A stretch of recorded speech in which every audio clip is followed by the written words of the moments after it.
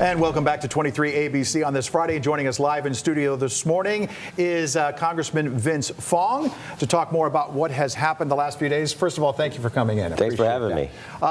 Because we haven't had a chance to talk. It is now election night plus 2.5. What has this been like already?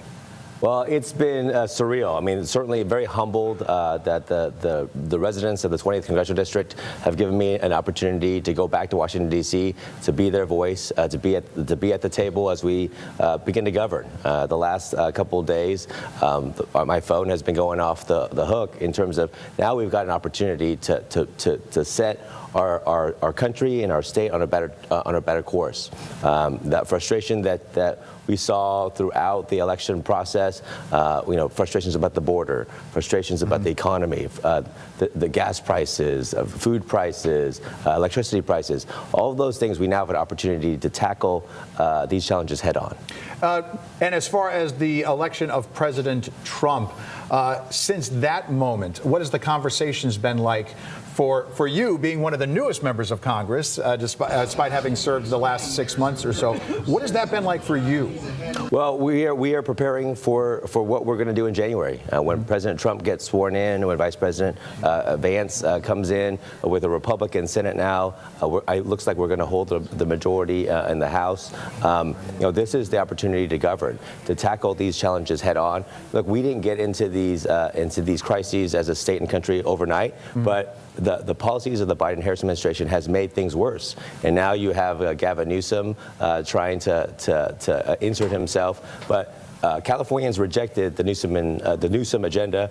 Americans rejected the policies of Biden-Harris, and now we've got to reverse course and get our country back on the right track. Before we get into Governor Newsom and his press conference and Rob Bontas the other day, getting back to the election and what looks to be Republican control, does it feel like there's any added pressure at that point, where the public has voted this and said, "Okay, now do it, do what you promised"? Do you look at that as pressure? Well, there's a sense of urgency. I mean, right now, we hear the frustration from the public. They are rightfully upset at the direction of our country, and so we have to work as quickly as we can to get the economy back on track, to secure the border, to increase our energy security, to build infrastructure, both to harden our supply chain and to secure our water supplies. Now, some of what you just said, though, has Governor Newsom sort of directly contradicted during his speech, talking about the direction of California, how he was already 2 days in planning to stand up to the Trump administration on many of those things. Where do you see that type of reaction right now? We saw some of your comments yesterday on the governor's speech on that. Is there potential to move forward and work together there? Well, as I said before, Gavin Newsom is just playing politics. It's political gimmicks. He's trying to make splashy political headlines.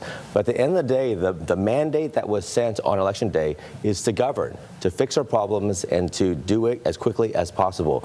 If Governor Newsom was serious about the challenges facing our state, then he needs to look in the mirror. It is his policies that were rejected by the American people and by Californians across California when you look at the results in California. I need to ask one. We're running out of time, but if you could address, there's been some concern over remarks that President-elect Trump had made out on the campaign trail. One of those about mass deportations on day one of this thing.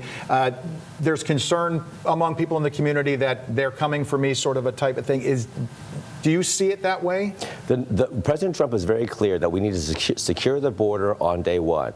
So you've talked to the Border Patrol. The San Diego sector right now, when it comes to illegal immigration, is the most active sector in California. We need to look at those who have committed crimes against Americans. If you're an illegal immigrant that broke the law and have harmed Americans, then you need to be deported.